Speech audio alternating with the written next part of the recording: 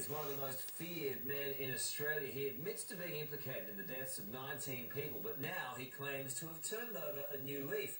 Today's Christina Hearn went to meet him. The movie might have made him famous, but Chopper Read says it's been more trouble than it's worth, and now feels it's time to set the record straight. I was never quite the psychopathic murdering madman that they had me down as being, and Margaret wasn't a prostitute or a junkie. The notorious criminal wants people to know his softer side.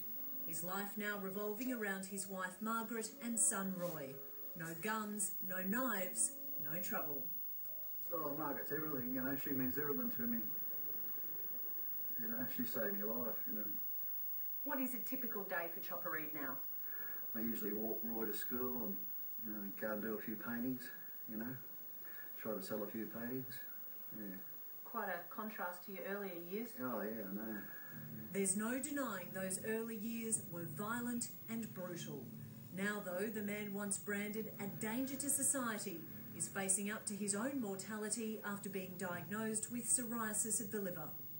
When they tell you you've got 5 years to live, it's ridiculous, you know. And I said, hey, how can you figure out they've got 5 years to live? He said, well, you could have 15 years to live, I don't know. With that kind of diagnosis, it was me, I'd start to look at the afterlife. Yeah. Do you believe in heaven and the afterlife? Yeah, I suppose, I don't know, you know, you take a bet each way, don't you? I suppose if there is a God, you know.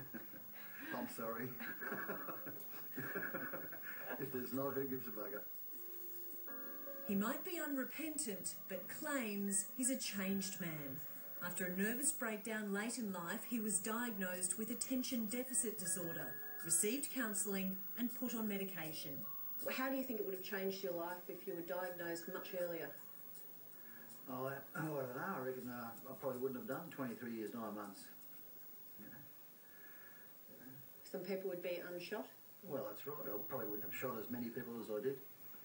You know, not that I've shot all that many, but I've shot a few. People would think you're a very wealthy man. I got bugger all. I got nothing. You know, I got ripped off for every penny on that bloody movie. They reckon there's even 300,000 copies of the DVD being sold, and no one knows where that money's gone to. Yeah. Who would dare rip off Chopper Read? I don't know, maniac. Eric Banner,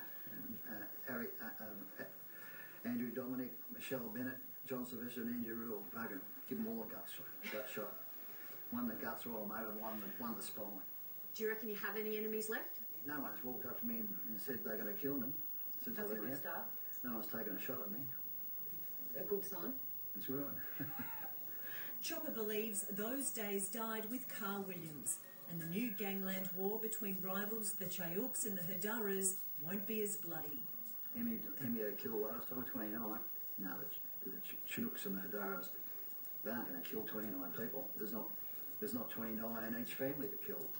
He might be more mellow, but some things remain the same. Thanks, Chopper. Never plead guilty. Some good advice. Well, Chopper's new book is called One Thing Led to Another, and it's in stores now. Christina Hearn with that report. Well, after the break.